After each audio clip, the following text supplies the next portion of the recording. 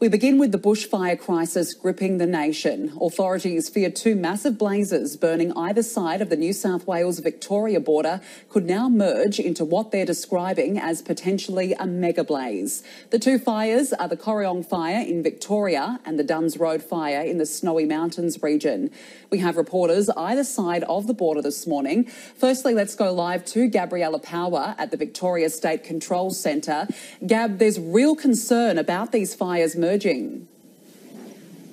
Danica, the fire burning through Corryong in Victoria's northeast has crossed the border into New South Wales, and it could just be days away from merging with the fires in New South Wales, which would cause a mega blaze between the two states. Now, authorities say if this does happen, they'll need to deploy an aircraft to fly over the area to confirm when these fires have merged. Let's take a listen to authorities now.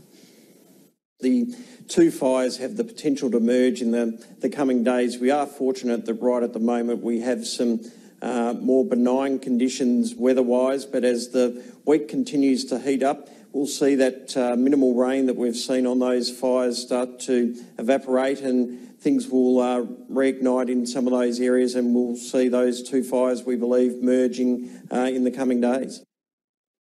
There's every likelihood that it will still make its way our way, given the weather conditions that are forecast over the coming days and some of those fire areas joining up.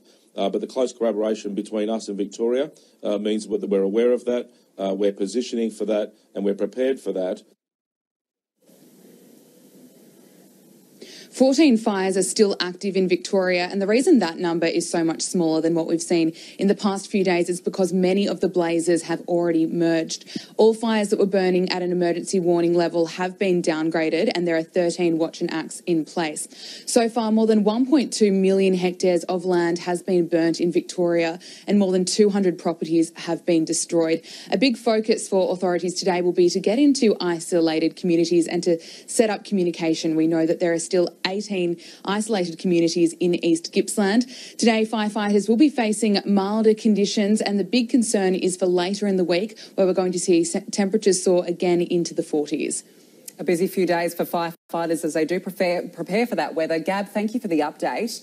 And Stella Todorovic is in Mogo. Stella, the death toll in New South Wales has climbed to 20.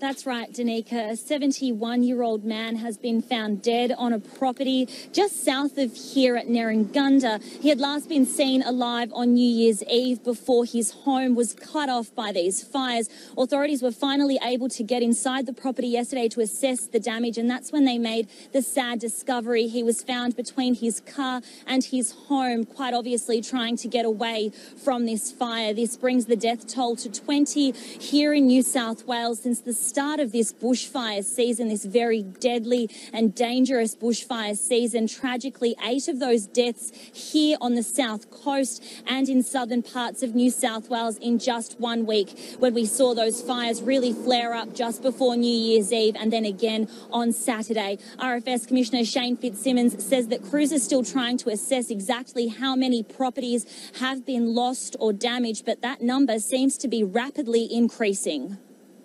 They're still not completed by no means, but the southeast corner of the state, we're now counting up to just over 600 homes have been destroyed as a result of the fires in the last week or so. So it's a devastating result. It's a tragic result down in southeast New South Wales. Danica, here in Mogo, the entire town is still without power and roads are still blocked as a result of these fires. Crews will be taking advantage of the more favourable conditions that we are seeing to try to get ahead of the thousands of kilometres of active fire edge that's still burning here in New South Wales. They're conducting backburns and trying to strengthen containment lines ahead of worsening conditions this weekend. It was cooler yesterday. It's already starting to heat up here in Mogo today. So it's just a sign of the warmer weather that is yet to come. So probably quite a nervous couple of days ahead for not just the crews, but also the residents here in Mogo and the surrounding regions. Another anxious wait for residents. Stella, thank you for the